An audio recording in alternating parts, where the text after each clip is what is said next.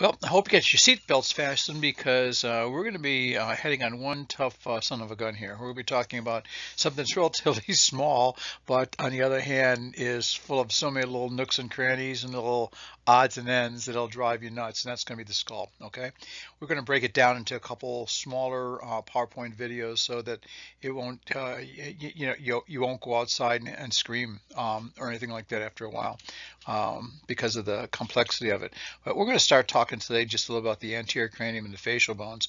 And then we're going to be coming up, we're going to talk about the rest of the cranium. And then we're going to be talking about the cranial base, which is one crazy son of a gun. Okay, so we'll talk about that. So let's go ahead and get started on talking about the anterior cranium and the facial bones here. Okay, well, first of all, I think when we look at the cranium, we have to divide it into a couple different parts. Okay, one part of the cranium, okay, is what we actually call the neurocranium. The neurocranium. And this is the part that really encloses the brain, the meninges, which are the coverings. We'll talk about these later on in the nervous system discussions. But the membranes that cover the brain are called the meninges. The proximal part of the cranial nerves, okay, cranial nerves are 12 pairs of nerves that actually come directly from the brain. They go out through these small little holes in the bottom of the brain, which will drive you crazy if you try to learn each and every one of them, okay? So those are called the cranial nerves. They actually leave the brain directly and go right to where they're supposed to go, as compared to most other nerves in the body, which actually come down from the spinal cord, and they actually branch off the spinal cord once they leave the skull. And then inside the neurocranium are a number of blood vessels, okay? And we'll talk more about those when we get to the vascular portion of the course, okay? That's the neurocranium. We also and we have 8 bones that involve this. The frontal bone, which is a singular bone, it's one right in the front. It's only one, okay? We have a paired parietal. That's not parietal. It should be parietal. Leave out that end there. Parietal bone, okay? We have 2 temporal bones which are on the side, okay, and they're paired. Occipital bone in the back posteriorly, one sphenoid and one ethmoid bone. Okay, so 2 of the bones, the parietal bone and the temporal bones, are paired. The frontal, the occipital, the sphenoid, and the ethmoid bones are singular. Okay, well, one part of this of the neurocranium is called the calvaria, and the calvaria is the top portion. Okay, when they do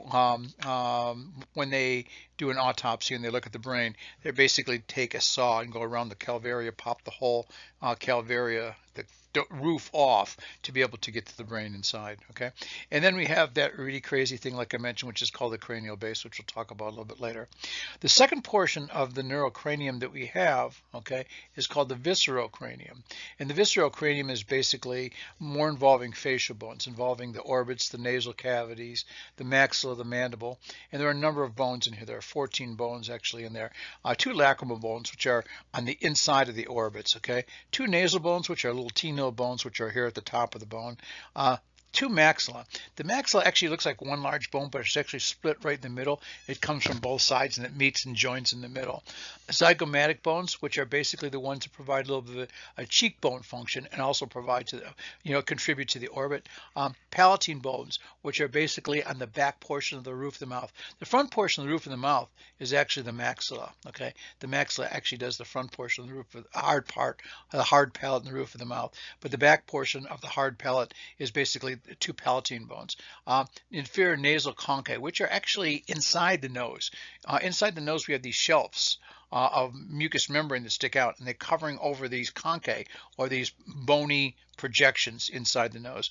We have 1 mandible, which is 1 jawbone, and 1 vomer.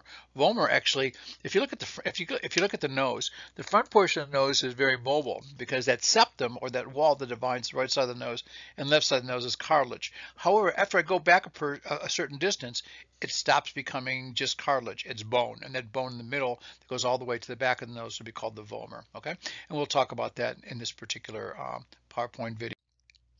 So let's look at this anterior cranium to start out with, okay? First of all, we're going to talk about a number of bones here. Okay, let me just get my other little drawing tool here.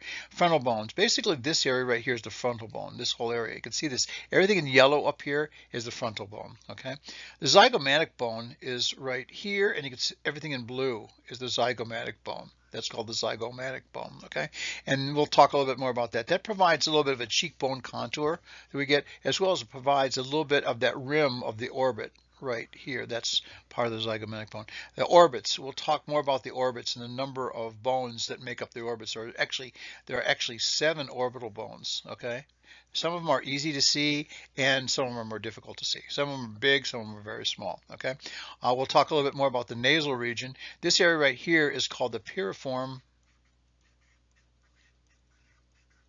aperture, okay? It's like a pear-shaped aperture of the nose, okay? And it's called the piriform aperture. We'll talk a little bit about that. The maxilla is this everything in this lilac color right here, that purple, okay? That's basically the upper jaw bone, okay? And also part of the floor of the orbit right here. And the mandible's the jaw, you know, the lower jaw, okay? And we're going to talk about each of these individual areas specifically, okay? So then this is just a skull x-ray, just showing a little bit about what we see. A couple of things I'm going to point out here that might be helpful later on.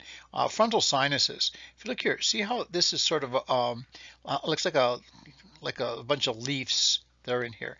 Basically, that's between the inner and outer portion of the skull, okay? And the skull has, like we talked about, has 2 tables, you know, which are basically that hard, dense cortical bone and cancellous bone in the middle. But inside there, there's also a couple chambers, and these chambers are called sinuses. These sinuses are filled with air, and they're actually lined with the same type of mucous membrane that lines the inside of my nose, inside there. And they have a channel or a duct that actually drains. So when the mucous membranes, guess what mucous membranes produce? Of course, they produce mucus. So I don't want that mucus to collect inside these frontal sinuses. They have to drain out. So there's a channel that drains. It drains into the middle portion of the nose, and we'll talk a little about that later on when we talk about the upper respiratory tract, where these sinuses will drain to. But that up there, they can see how the frontal sinus is. It's interesting. If you want to do a little trick and you want to scare your friends and neighbors, you know, take a little pen light flashlight, okay, and then go into a dark room or go into a room, and then take the pen light, and if you take it and you stick it like right here, right up underneath your eyebrow, up in here, right in the corner, and then turn off the lights and turn on the pen light, those frontal sinuses sort of glow. They light up. So I would be wondering how many of you will be doing that tonight, just for the heck of it. But you'll actually see the front of the sinuses will glow. There'll be like a orange glow inside there. Why? Because it's called transillumination. The light actually passes through the thinner bone, and you can actually see it illuminated. You can actually do that with these down in here. Okay, this area down in here. These are called the maxillary sinuses right there. And you can do the same thing with that. If you take a flash, that same pen light, and put it here on your cheek, just next to your nose, right about here, and then turn off the light, turn on the pen light, and if you look at the roof of your mouth will glow. Okay, because the roof of the mouth, like I say, is part maxilla, and these maxillary sinuses are actually in the maxilla. They're large open areas that are in there. Okay, so we see those things on this skull X-ray.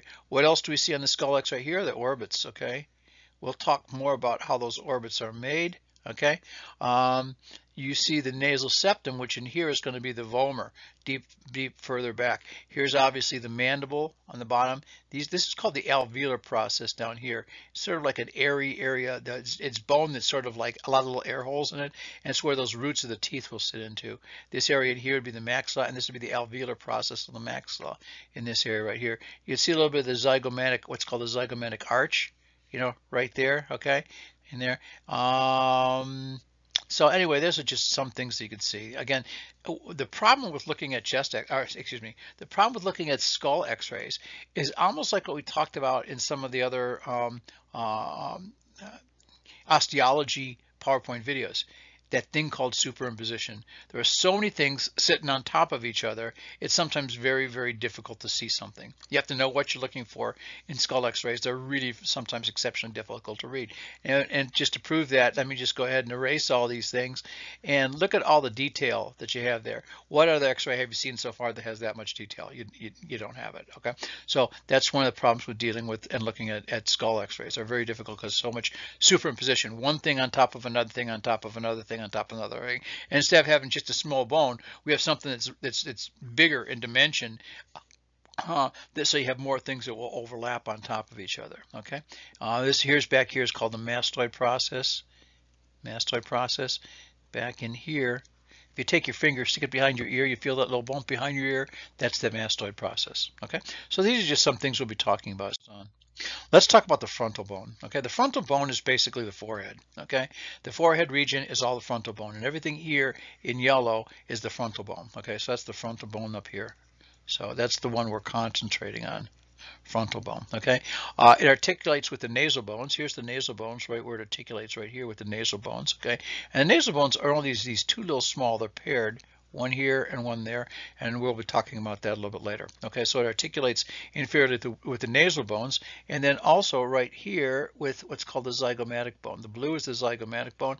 It articulates right there with that. Also, there's a little bit of articulation here with the maxilla, which is that purple area, which is the upper jawbone. Okay, the nasion. Okay, this area right here is called the nasion. So if the nasion would be this area right here, right at the bridge of the nose, right here, right there, where the nasal bones meet the frontal bone, that's called the nasion. The nasion. Okay, there are a couple other landmarks that I want you to understand, from this particular image here.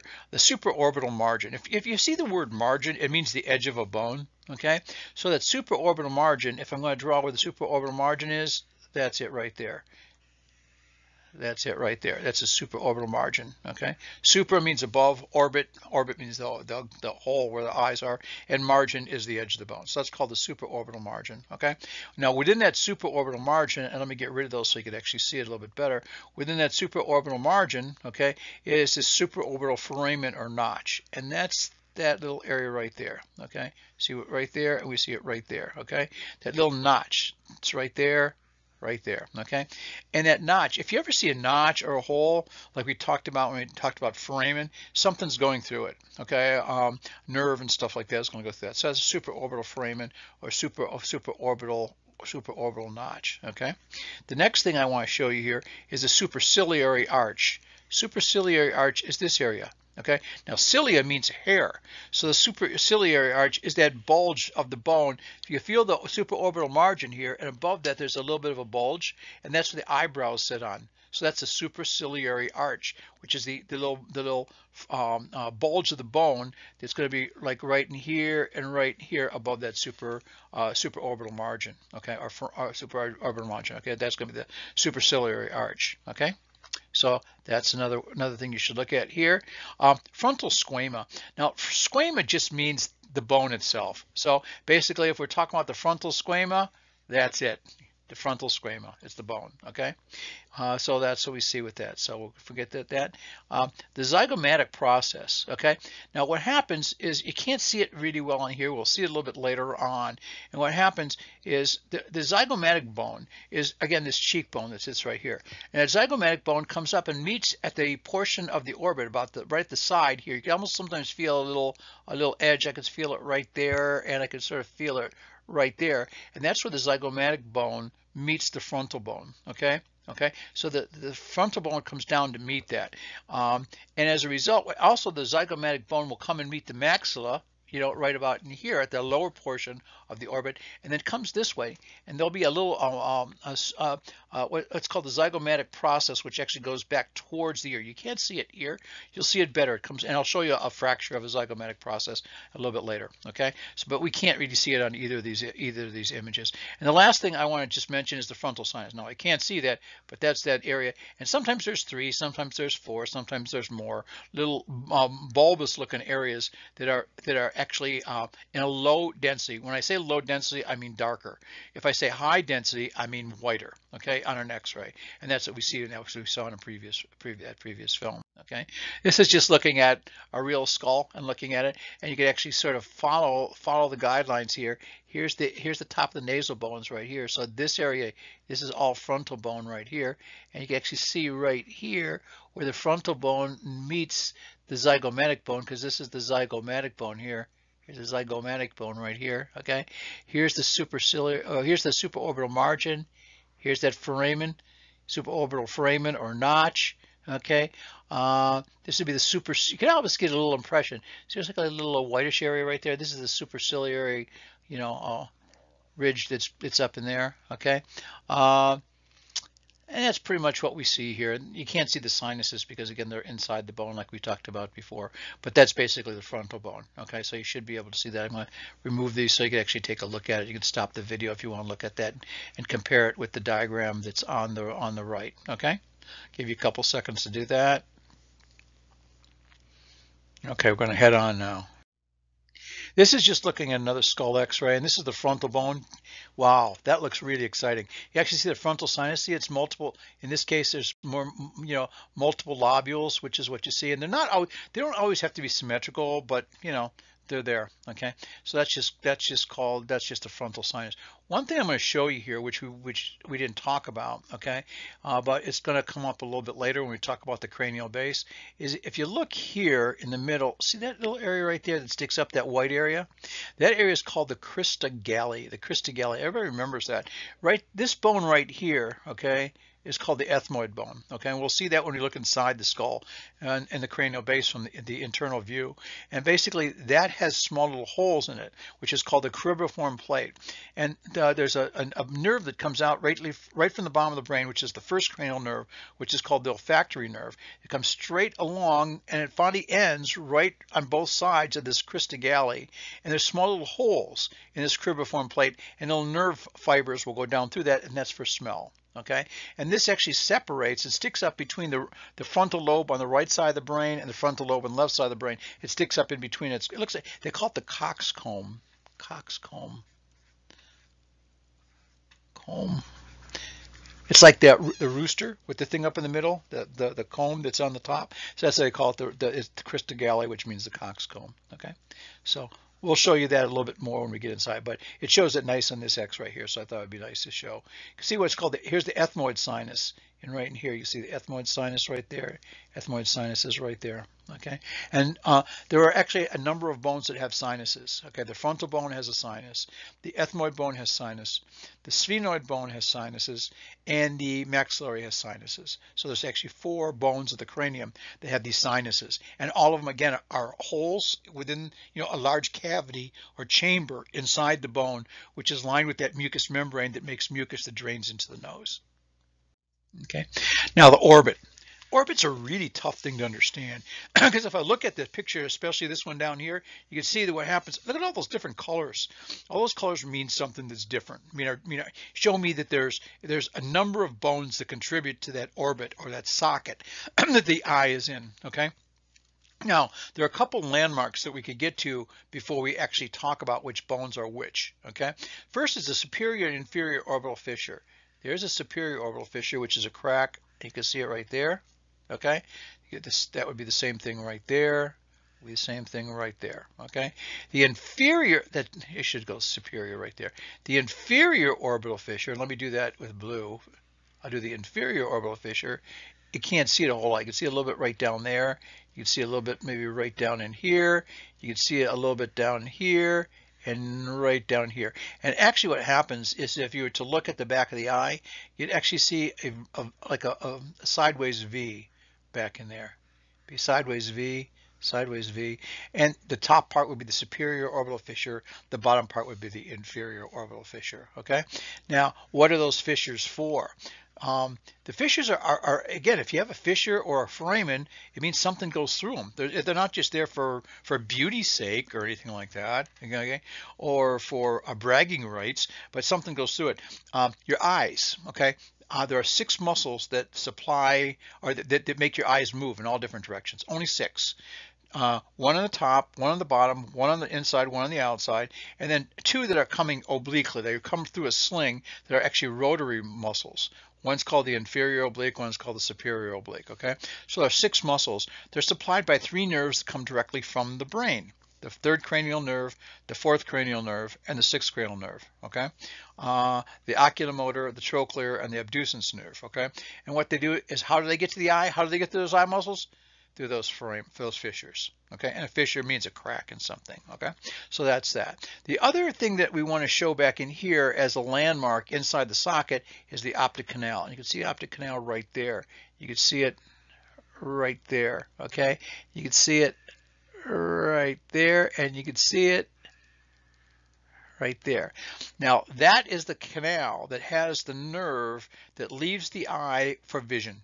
It's called the optic nerve or cranial nerve 2. Okay, so the cranial nerve 2 goes through that hole right there, that hole right there, that hole right there, that hole right there. Now it has a really interesting root, and I'm going to show you when we get inside the cranium how that root is. It's really sort of cool. Okay, and it does something special with the eyes. It doesn't happen in too many places in the body, and you can amaze your friends and family. And if they're not interested, if you have a dog or something like that, maybe the dog will be. Dogs are pretty faithful. They'll listen to anything you say to them usually, and stuff like that. So anyway, that's called the optic canal, and that's for the second cranial nerve or the optic nerve. Okay, so let's get rid of that.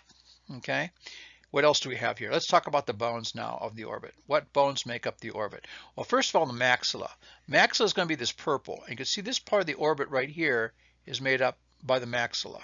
Okay, so the maxilla makes up that part right there. Okay, the zygomatic bone makes up this part right here. So because the blue is the zygomatic bone. So now I have the maxilla and the zygomatic bone taking up a lot of that orbit. Okay.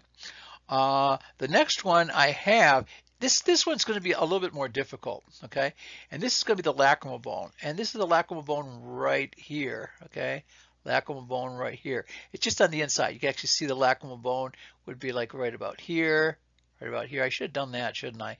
Let me look at. Okay, here's the maxilla right here. Here's the maxilla right here. Here's the zygomatic bone right here. Here's the zygomatic bone right there. And now we see our lacrimal bone that's inside the orbit, more so than the rim. Okay.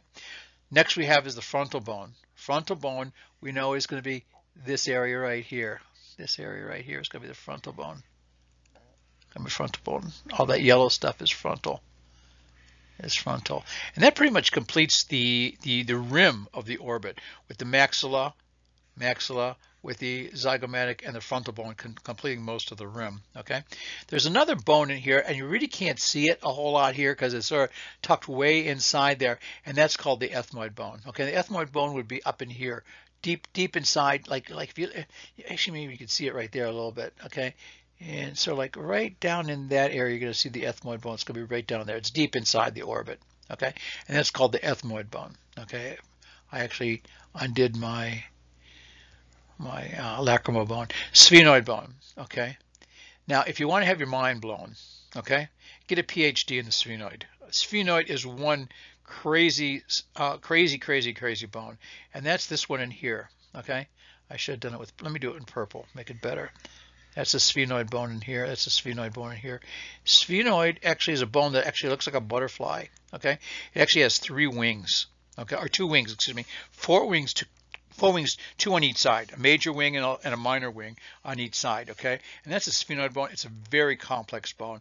It's one of those bones that have so many crazy things involved with it. Okay, and so that's the sphenoid bone. We'll talk a little bit more about the sphenoid bone when we get when we look more at the cranial base, both on the inside and the outside. And the 7th bone is sort of like a give or take, and that's the palatine bone, and you really can't see it. It's going to be sitting deep down in the orbit, down in that area. Okay, so that's what makes up the area of the orbit. You should be able to follow these different colors. Let me get rid of my lines so you can see what these lines are, and you can compare it with the skull on the top as to what you have on the bottom, with the colors on the bottom, and that makes up the 7 bones of the orbit. So I think that I'd probably want to remember these are the 7 bones of the orbit. That always comes up somewhere at some point, like with questions and answers and stuff like that. I don't know. Hint, hint. Okay, so I think I would know.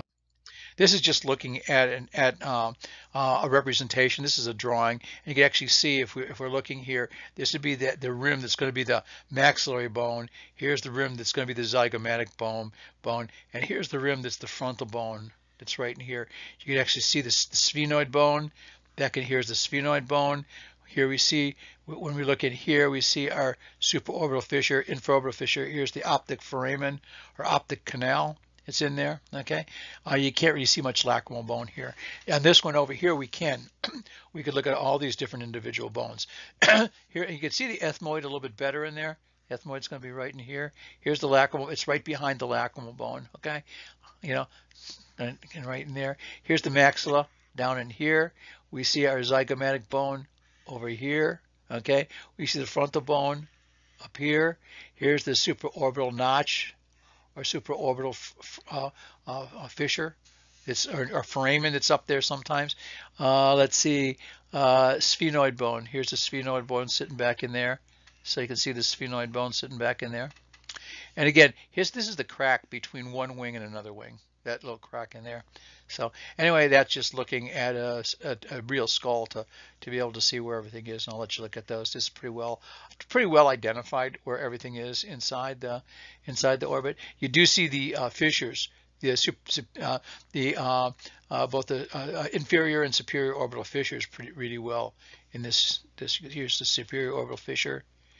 You can see right in here, you can see the inferior orbital fissure here, and then here's the optic canal or optic foramen. Okay, very nice picture. This is just looking at a radiograph of the orbit, so we can see the orbital rim. Here's going to be a frontal bone, going to be sitting up in here. We see this would be the zygomatic bone in here. The maxilla would be in here. Okay, maxilla, and the zygomatic bone is out in here. Okay, so you can pretty much follow that as well. You can't see many of the other bones that are in there. You can't see the division of them. We also see in here, what's this? Here's my frontal sinus. See how irregular it is? Could be multiple little lobes inside there. Here's that piriform aperture of the nose, that pear-shaped aperture of the nose. Here's the maxillary sinus, the sinus that's inside the maxilla. Okay, you can see that pretty well. Okay, so those are pretty obvious to see. Again, this is the same thing. Here's the front. You can see the frontal sinus. What they're doing is now they're looking upwards instead of looking straight ahead. They're gazing upwards a little bit, so you're actually seeing inside the nose. This would be the area of the vomer, right in here, which we'll talk about a little bit later. You can see the frontal sinus up in this area. Here's the superior rim of the orbit. Here's the inferior rim of the orbit. Okay, inferior rim of the orbit, superior rim of the orbit, and the eye would be sitting in here.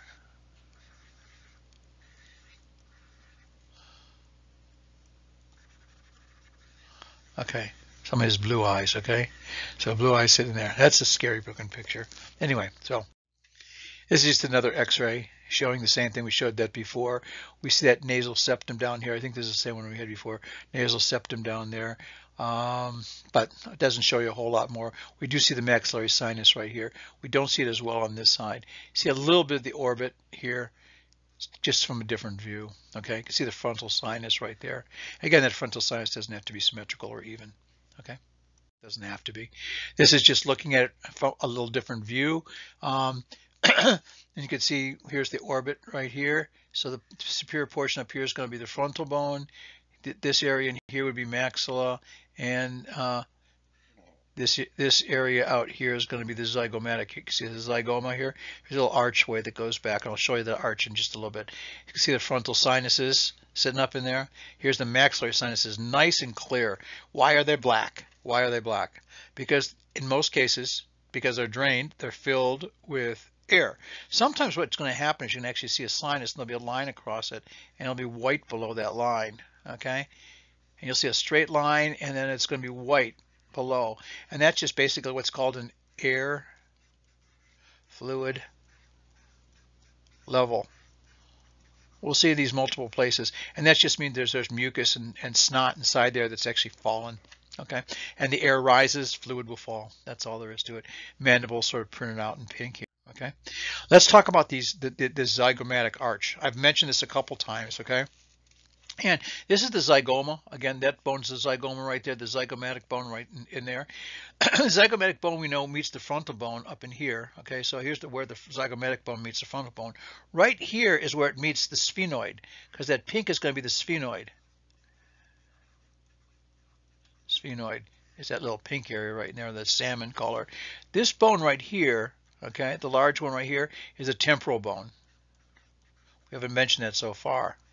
Temporal bone. Now this is sort of cool. We'll talk more about the temporal bone at the very end of this. What happens is, so here's my zygomatic bone. It comes to here where the end of the blue is. So everything that's light blue is a zygomatic bone. What happens is it starts to go posterior this way. But what happens is the temporal bone right here sends out a bar that comes this way like this forward. Okay, so this area right here, okay, let me just draw it by a circle. This area right here, where it's going back to meet the rest of that bar, is called the temporal process of the zygomatic bone. The temporal process of the zygomatic bone. This process right here is called the zygomatic process of the temporal bone. They're just, you got the one process of the opposite bone, and then you have the other process of the opposite bone, back and forth. So the red, again, is going to be the temporal process of the zygomatic bone, and the blue is the zygomatic process of the temporal bone. And what they do is they create an archway. Okay. Now, if you look, you can see it really well here. So here's where the zygomatic bone ends. Okay, and this right here would be the the area of the temporal process of the zygomatic bone, and the zygomatic bone brings out this little bar that comes out this way, which is the zygomatic process of the temporal bone. Well, back inside here is an open area. Here's what I want you to do right now. Take your hands and stick it on the side of your head, and just a little bit in front of, near the top of your ear. Okay, just do that. Go ahead, do that. Don't put your pens down. Come on, please. Okay, do it. Come on. Oh, anyway, put your hands right there. Okay. Now, what I want you to do is I want you to bite down. Do it a couple times. Relax. A couple times. Relax. What do you feel? You feel that area. What you're feeling is your fingers are somewhere right around here, and it's getting tight. It's getting tight. Well, what this zygomatic process does is it not only provides a little bit of a cheek contour and protection, okay, but what happens is in this area right here, there's a muscle that fills that area. It's called the temporalis muscle for some strange reason. Yeah, right. Okay, and the temporalis muscle actually comes together and it goes underneath. It goes through this gap. It goes underneath, it goes through this gap and attaches to this little bump on the mandible right here. This little bump that sits right up on the mandible right there. That's what that muscle will attach to. So as a result, when you bite down, you can feel it getting tight because the muscle in here is getting tight as you're pulling your jaw up and closing your jaw. Okay, that's a temporalis muscle, the temporalis muscle that will be in there. It's also there for another good purpose, okay, and we'll talk about this later on, okay, but I'm going to mention it really quick here. If you look right here, this is a very interesting area, okay. It has a special name. It's called the pterion, P-T-E-R-I-O-N, pterion, okay, and it's an area where 4 cranial bones come together. I have my temporal bone coming from here, okay. This bone up here would be called the parietal bone, P-A-R-I-E-T-A-L, parietal bone, okay, and that's up here. That's that little area right there, okay. Here's my frontal bone right there, and then the sphenoid bone is right there. So if these 4 bones actually come together, and what they do is they create an H, okay, and that H is called the pterion, okay. Now, why is that so significant? Who cares? Other bones come together. You see that same H right here? See that little H? The reason why that's significant is that's sort of a weak area of the skull. It's a weak area of the skull, okay? And so therefore, by taking that temporalis muscle and putting it over there, it provides bulk. Just like remember we talked about the scapula. The scapula is very thin, but you don't see too many things happen with the scapula. Why? Because it's covered with so much muscle. Okay, so this temporalis muscle covers over this area. It actually protects that. Now that's sort of important. Okay, it's sort of important because, okay, and we won't see it here, but just behind up in this area back here, there's going to be a little hole in the skull, and there's a little branch that comes off of the external carotid that actually goes up and across. It cuts right through there on the inside of the skull, and it's called the middle meningeal artery. It supplies blood, arterial blood, to the area of the meninges, of the covering of the brain, the outer layers of the brain. Okay, and that runs almost right underneath that pterion. So therefore, we need protection. If the skull is very thin there, I need some more protection. So that this is called the temporal fossa.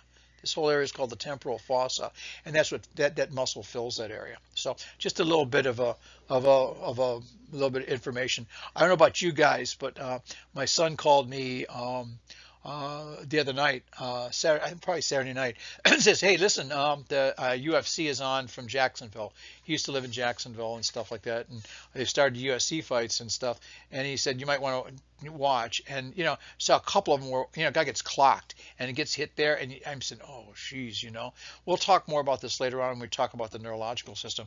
But I've seen there was a boxer from Youngstown, Ray Mancini, or Boom Boom Mancini. Think about it. If you want to go look at this and Google it, Boom Boom Mancini. And what happened was he was I think maybe a welterweight or middleweight. I forget what weight class he was in, but he was the champion of that weight class. Okay, the world champion of the weight class, and he was fighting a guy named Duk Tu Kim from Korea, and he hit him right there.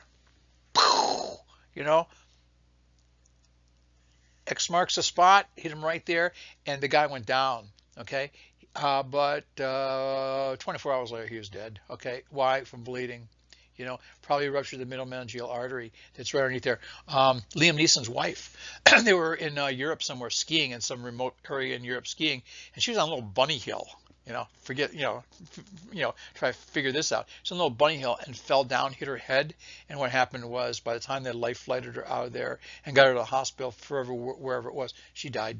And probably because bleeding, because this area right here is sort of a vulnerable area. Okay, so anyway, that's a little bit about that. But anyway, that's a little bit offhand. So I think you should know the zygomatic bone, which is the temporal process of the zygomatic right there, and then we have the temporal bone with the zygomatic process right there, and that creates this archway.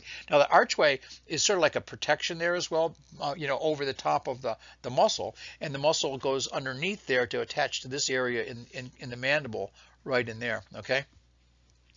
Also, right where that zygomatic process starts on the temporal bone, there's a little notch in there, and that's where the temporomandibular joint sits right there. I'll talk about that in a little bit, or I'll talk about that when we talk about the cranial base more. Okay.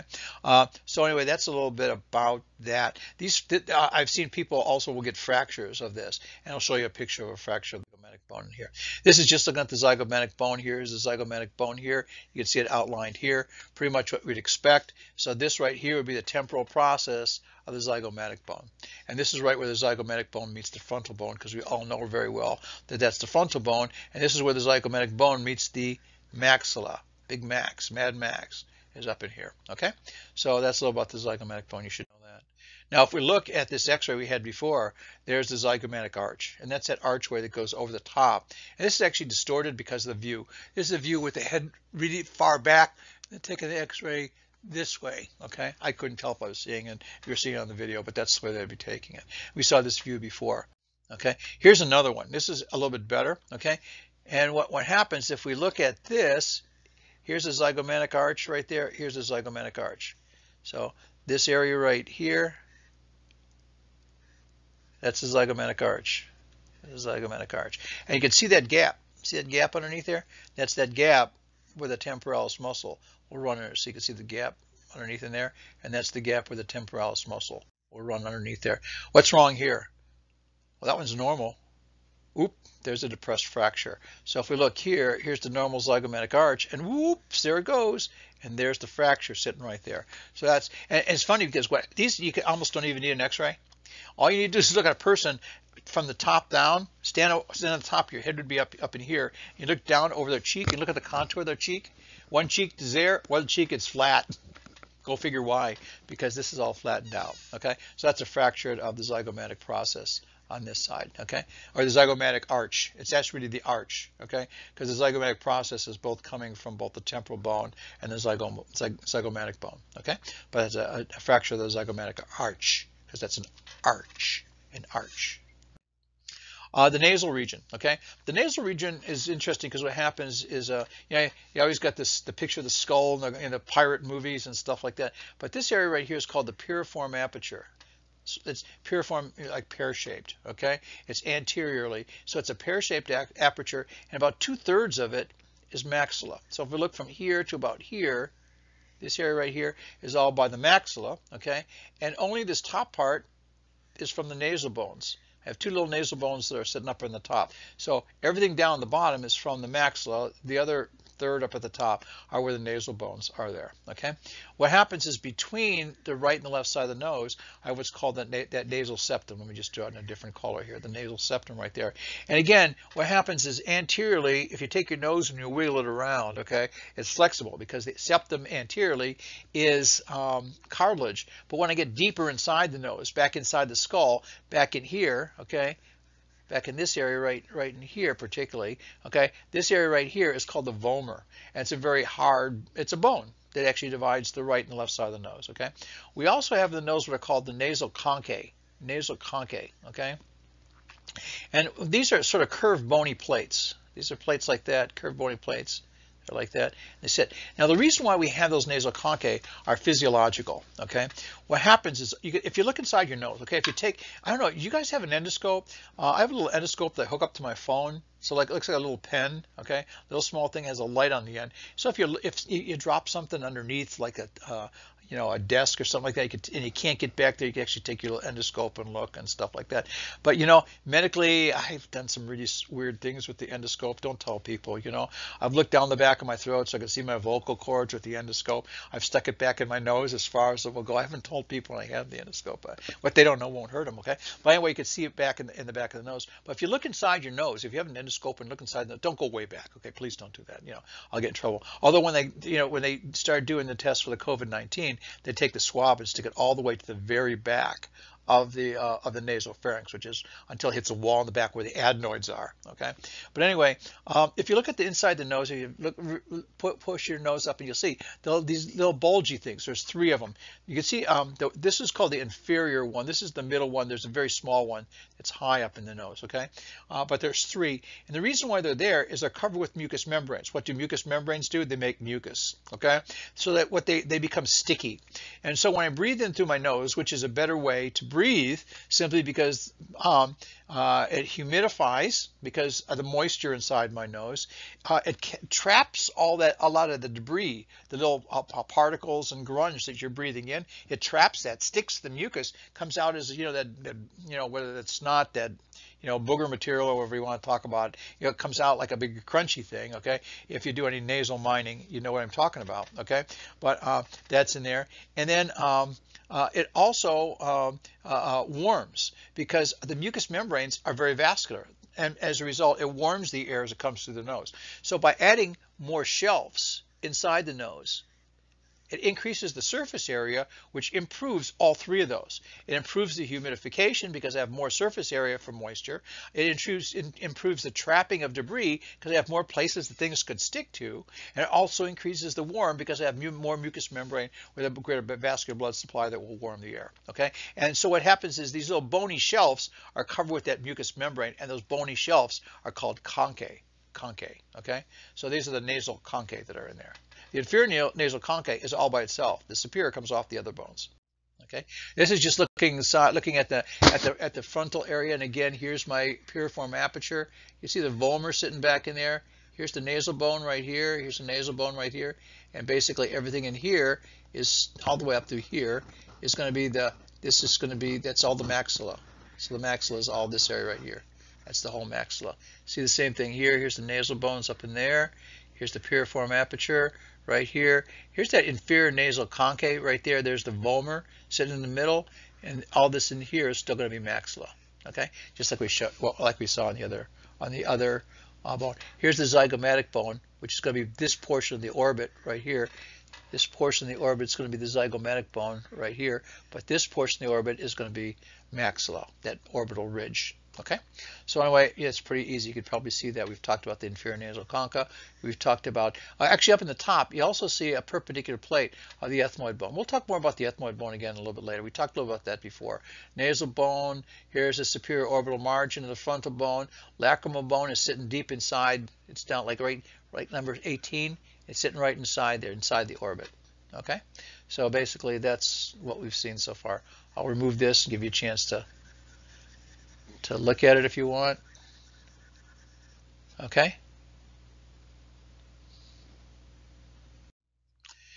This is just looking at nasal bones from the side. Okay, and you can see this is the nose. Okay, so you can follow the nose contour out here. Here's a nostril right there. You can see a nostril. Okay, Here's the upper lip, okay? And you can see the nasal bones. Here's the nasal bone right here, okay? So if it's a fracture, it might be bent down or whatever the case may be. And you can see how this is all air filled in there, how it's all more soft tissue, okay? Because it's more cartilage. Finally, when I get back in here, I'm going to get back into the vomer. This is again, here's the piriform. There's the, here's the area of the piriform aperture, okay? Your maxillary air sinus. This one you don't see it as well. It's a little bit denser, okay?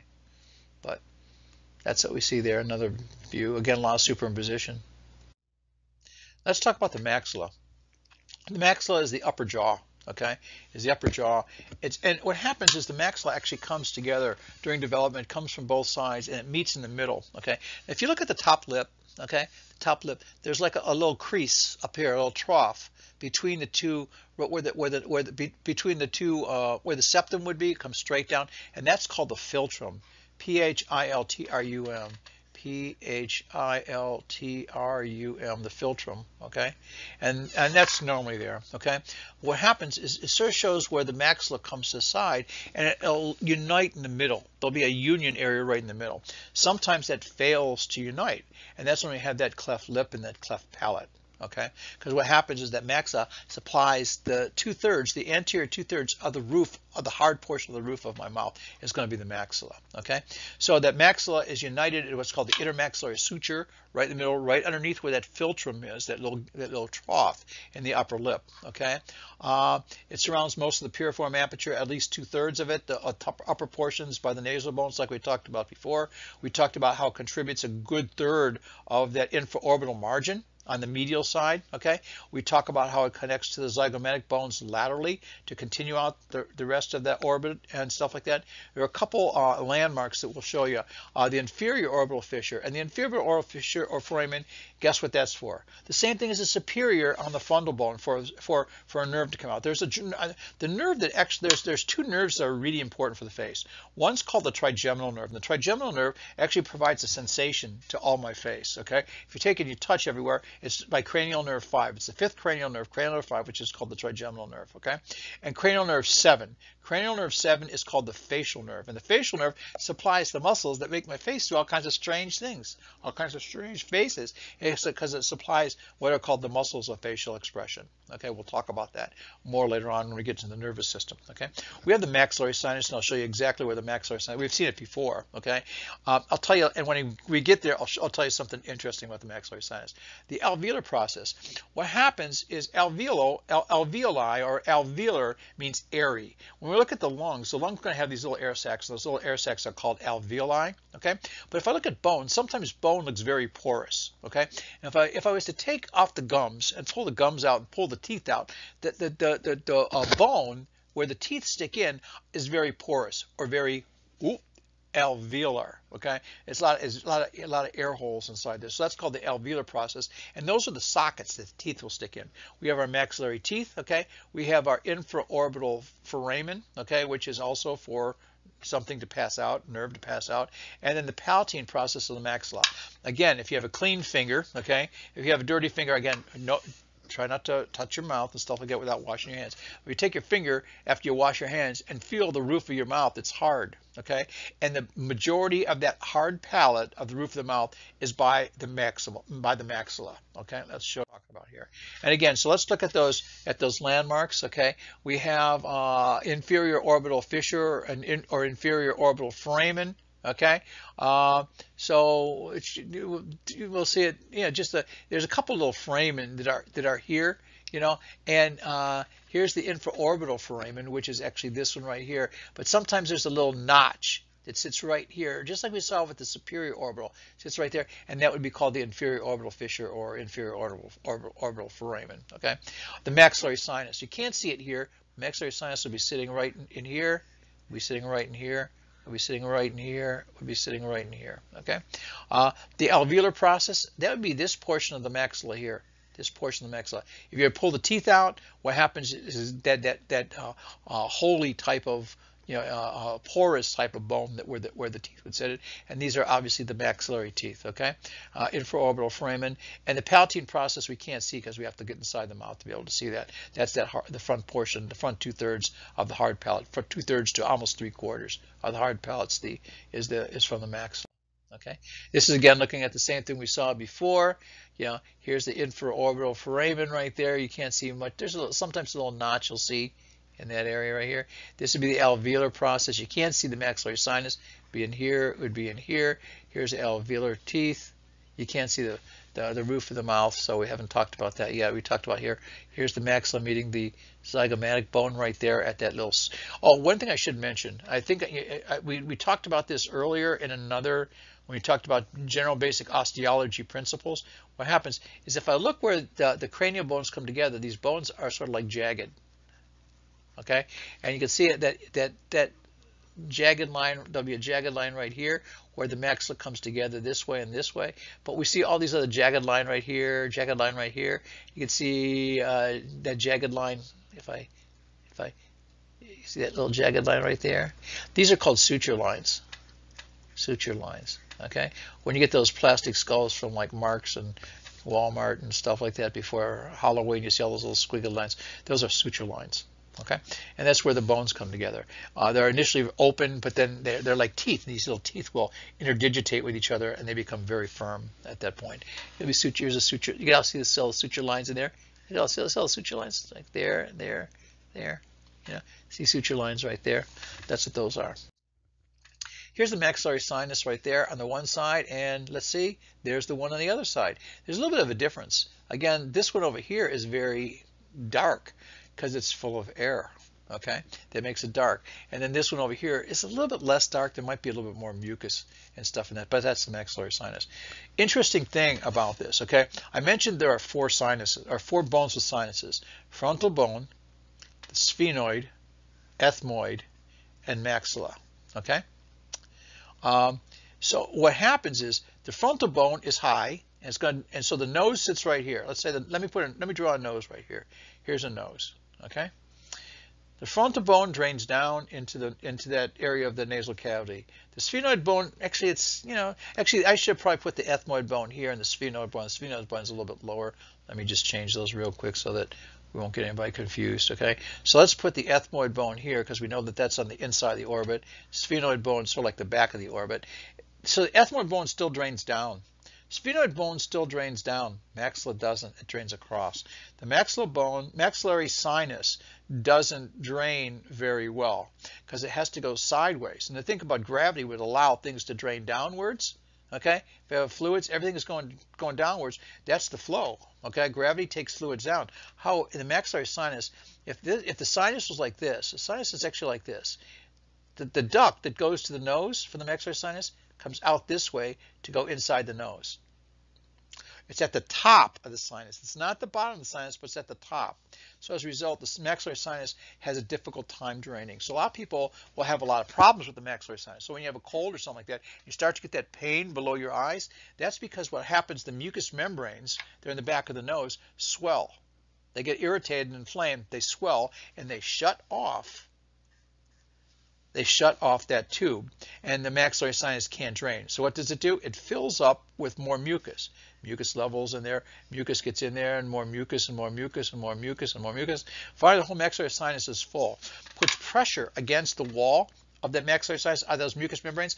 The mucous membranes are also supplied by that fifth cranial nerve, or the trigeminal nerve, and that's what causes the pain. Okay. Oh, that gets me to a good point. Ooh, I'm gonna solve a mystery of life for all of you here. Something that if you didn't get through A&P and didn't learn this, you'd say, oh, I really missed something. You could have the right to call the dean and say, I just didn't do my job. Okay, but brain freeze. Okay. What is brain freeze? Everybody's probably had brain freeze. You're eating something cold, and all of a sudden you get this terrible type, like really boring, like head pain. Well, what happens is the roof of the mouth and that area there is also supplied by cranial nerve. Guess what? Cranial nerve 5, trigeminal nerve. The trigeminal nerve also supplies, besides the face, the sinuses, the mucous membranes inside the sinuses, but also supplies the meninges or the coverings of the brain inside the cranium. So when I get that area cold, that nerve is picking up that cold, and it causes pain. If you put cold on something for a while, it becomes very painful. Okay, so as a result, that pain is picked up by that trigeminal nerve on the roof of the mouth, but the brain can't determine, is it coming from the roof of the mouth or is it coming from the meninges or the covering of the brain? And that's what it feels like. You get that terrible headache and it goes away. It's the fifth cranial nerve. So when people have brain freeze, what I want you to immediately pop up and say, that's the fifth cranial nerve, trigeminal nerve that's causing that pain. Okay? And they'll never buy ice cream for you ever again. Okay? But anyway, that's what that's all about. Okay? There's a special name for it, and it has to do about the trigeminal nerve, but you won't remember that anyway. So anyway, but that's a little bit interesting thing. But anyway, that's the maxillary sinus. You can see how nice and open this one is, where this one's a little bit cloudier, more filled with more mucus. Okay? Let's talk about the mandible. Okay? And we're going to be getting towards the end of this. Mandible is the lower jaw. Okay, and it's a separate bone, and you can actually pull the mandible right off if you want. Okay, there's a number of things here that we should talk about with the mandible. A number of parts. It's a small bone, but there's a number of parts. Okay, so let me try to identify each of these parts that we have. The body. This is the body of the mandible. This area in here, this area in here, this area in here is called the body of the mandible. Okay, the angle. The angle is this area right here. It's that area right there. Now, take your hand, you stick it right here, and you see where that big lump of bone is right here at the, I can't know if I'm in the, right there, and right there, where the bottom of the jaw is. That's the angle. You know why they call it the angle? Because it's an angle, of course. Okay, that's called the angle. Okay, so we have the body and the angle. Okay, let's get rid of those. The mental protuberance. Okay, what happens is mental, we talked about earlier in the year, means chin. Okay, means chin. So this area in here would be the mental protuberance, would be in that area right there. It's the triangular area where the chin sort of protrudes. Okay, the mandibular symphysis. And the mandibular symphysis is just like the maxillary symphysis. Symphysis means coming together, and that's this right here, right in the middle, where the mandible actually comes from both sides and fuses in the middle as well. Okay. Where the maxilla frequently doesn't fuse, and we get the cleft lip and the cleft palate, which then needs either surgical correction or a prosthesis or something like that, because everything in the mouth then goes up in the nose if the palate's still split apart. Okay, but that would rarely happen to the mandible. So that's the area of effusion of the mandible, right in that area. Okay, so let's get rid of those. Okay. The next thing I want to show you is the condylar process. Okay. Now we talked about a condyle. A condyle is a rounded end of a bone. So that's this area, this area. That's a condyle. Now the condyle isn't really round. It's round here, but it's not a ball. It's more like an oval. Okay. I'll show you that in a second. This is sort of interesting. And right in front or anterior to that is that mandibular notch, which is this area right there. That's the mandibular notch. Okay. Which is just posterior to something that's in front of that, which is called the coronoid process. Why do they have too many coronoids? I don't know.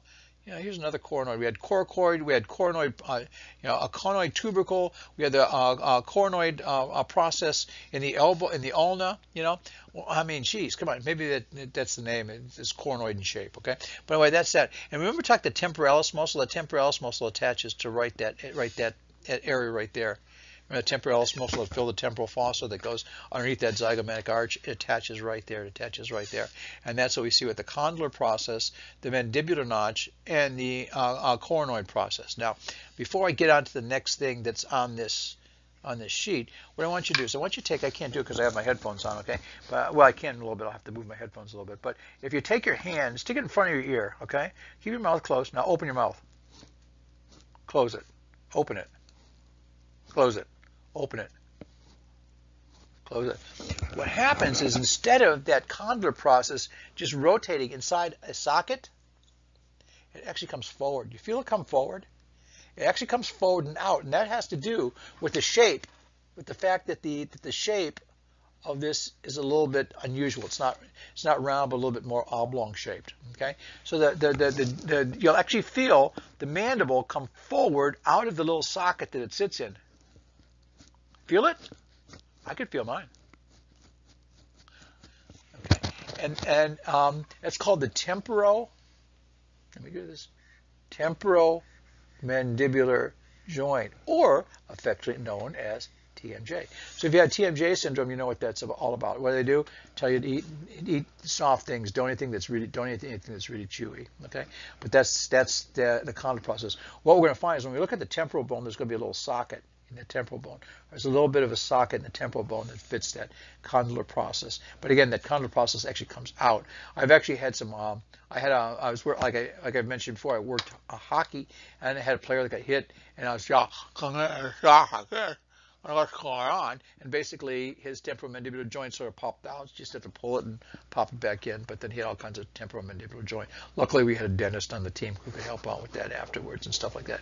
Then we have our alveolar process. Now alveolar process is again like we talked about before, that porous type bone where the roots of the teeth will sink into. Okay, we have our mental foramen. You see the mental foramen right there? Foramen is a hole. There's mental foramen, and again that's for nerve to come out and blood vessel. So it's inferior to the premolars, so the premolars would be right there. Okay, mandibular foramen, and basically you're really not going to see this because it's going to be on the inside. So you can see, you can see it here. You can see it on the other side. Yeah, it's on the inside. When they sometimes give you a little bit of a lidocaine, or local anesthetic for dental work, what they do is they look where some of these larger nerves are on the inside of the jaw and on the outside, and just put a little bit of local anesthetic, and it numbs the whole area where that nerve is going to go to. Okay, so that's called the mandibular foramen, which would be this area right in there. Okay, and then the mandibular teeth, obviously those are those. Okay, so that pretty much explains everything that's on this particular slide. If I look at this, here we go. Here's the, this is the mental region right here, the alveolar process, mandibular teeth. Here's the mandibular symphysis right there. Here's the mental foramen. Here's the condyle. Here's the mandibular notch. Here's the coronoid process right there. Here's the body.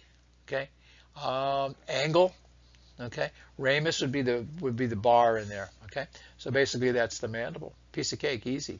Not a real hard bone to figure out or to understand. And this is just looking at the mandible right here. This is the mental region. Again, the chin. Here's the body. Here's the angle we can see. Okay, next you see here's the coronoid process. See a little bump right there, and that's where if you look right here, here's the zygomatic process going to be right here, and the temporalis muscle is going to go underneath that and attach to that area right there to help to close the jaw. Okay, here's the alveolar process of the mandible with all that airy type of bone, that porous type bone. Here's another one. Okay, here's the angle, body. Can't see too much. Here's the coronoid process there. You can see it right there. You actually see a little bit of what looks like alveolar. If you look really close in this area of the bone, you can actually see how it looks sort of porous. But that would be the mandible. Here's another mandible. There's the symphysis right there. Here's the ramus. Here's the body. Okay. I can't. Yeah, it's hard to see the coronoid process. It says it there, but you'd have to know that because why? Superimposition. Okay. Let's just mention and tie this up with the lateral cranium. Okay, and we've talked a little bit about this before. And again, this is the lateral cranium, what we're going to talk about right here, which is actually a combination of about 4 different bones. Okay. Again, we talked about this before. This bone right here is called the parietal bone. That's the parietal bone. Here's the frontal bone. Here's the sphenoid bone, and here's the temporal bone. And this is that area where it comes together. And that's that area called the pterion right there. So the pterion, that's it right there. It's a portion of the temporal fossa. It's sort of like the mid portion. Here's the zygomatic arch, like right straight down the mid portion of the zygomatic arch. It's where the frontal bone, the parietal bone, what's called the greater wing of the sphenoid. Like I mentioned, the sphenoid has on each side a greater wing and lesser wing. The greater wing is called the greater wing because it's, of course, it's bigger. Lesser wing is smaller. Okay, and it's where that as well as the temporal bones unite. Again, it's sort of that H-shaped area of sutures that come together at that area called the pterion. So this is and if you actually look at the temporal fossa, this is called the temporal fossa. This whole area up in here is called the temporal fossa. It's hollowed out. There's actually a ridge on the parietal bone. You can see there's like a ridge, and that's an area where the borders of the temporal bone would fit. sits right on that ridge. A lot of times when you have a bone that's attached somewhere, there'll be a ridge, and that ridge again, like we talked about, or a line. We talked about gluteal lines in the ilium. We talked about the soleal line in the tibia. We talked about the linea aspera in the femur. And these are just areas, they're lines for demarcation of where muscles will attach. Okay, so that's the temporal fossa. Now, the parietal bone is not really much to speak about. It's just a bone. There's two of them, one on the right, one on the left, and that's about it. There's not many landmarks. So if there's a bone you could really take about 30 seconds to become an expert in, guess what? Take the parietal bone. Okay. And again, here's what we see. Here again is that pterion right there. So here's my temporal bone coming this way. Here's the sphenoid bone coming up in here. That's a sphenoid right here. Here's the frontal bone right here. So here's frontal, parietal, temporal, sphenoid. It comes together at that pterion right there. Okay. Let me get rid of those. You can actually see the suture lines. And you can see the direct suture line right there. That's the crosshatch. There's the one there. And that line meets this line, and this line meets this line, and they come across. There's my H. There's the pterion. That's that area right there. Okay? Piece of cake. Easy. Not a problem. This is just looking at a lateral skull. Okay? Not much to see here, okay? And you can actually see what's called the coronal suture. We'll talk about the suture. I should have mentioned, when we talk about the rest of the cranium in the next video, again, this is called the coronal suture. It goes from side to side. There's a longitudinal suture that goes from front to the back, but this is called the coronal suture. Look at a crown, like this, okay? One thing I want to point out in here, okay, is this area right in here, okay? If you look right down here, this actually says pituitary fossa. Okay, and also down here it says sella turcica. Right down in here is this little pocket. There's like a U-shaped area. Okay, and that's called the pituitary fossa, or the hypophyseal fossa. Hypophyseal fossa. Okay, hypophysis means pituitary, is another name for the pituitary. Okay, and basically it's where the pituitary gland sits. It's like a straight back. If I took an ice pick and stuck it between my eyes and pounded it, would go right back into that area. Here's the orbits right here. It would go right straight back into that if I pounded an ice pick through my skull, which I will not do for a demonstration. Okay, but that's called the sella turcica, or the pituitary fossa. We'll talk more about the sella turcica. Sella turcica means Turkish saddle. It has high wings on both sides, and the pituitary sits down in a little depression or fossa between that. A couple other things I'll point out here that we'll talk about later. Cribriform plate.